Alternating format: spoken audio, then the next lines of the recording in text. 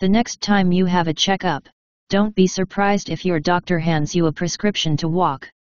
Yes, this simple activity that you've been doing since you were about a year old is now being touted as the closest thing we have to a wonder drug, in the words of Dr. Thomas Frieden, former director of the Centers for Disease Control and Prevention.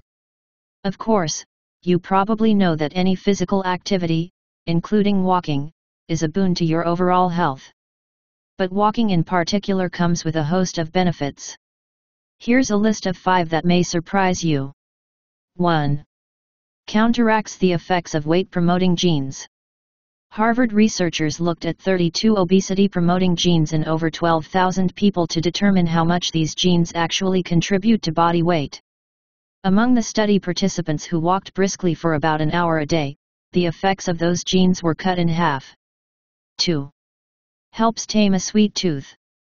A pair of studies from the University of Exeter found that a 15-minute walk can curb cravings for chocolate and even reduce the amount of chocolate you eat in stressful situations. And the latest research confirms that walking can reduce cravings and intake of a variety of sugary snacks.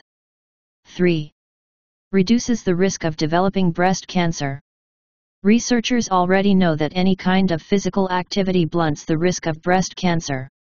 But an American Cancer Society study that zeroed in on walking found that women who walked 7 or more hours a week had a 14% lower risk of breast cancer than those who walked 3 hours or fewer per week. And walking provided this protection even for the women with breast cancer risk factors, such as being overweight or using supplemental hormones. 4. Eases joint pain.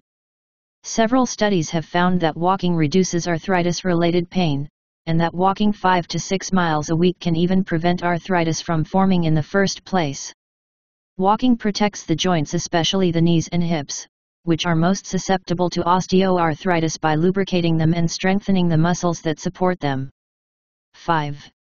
Boosts immune function. Walking can help protect you during cold and flu season. A study of over 1,000 men and women found that those who walked at least 20 minutes a day, at least 5 days a week, had 43% fewer sick days than those who exercised once a week or less. And if they did get sick, it was for a shorter duration, and their symptoms were milder. To learn about additional benefits of walking, check out Walking for Health, a special health report from Harvard Medical School.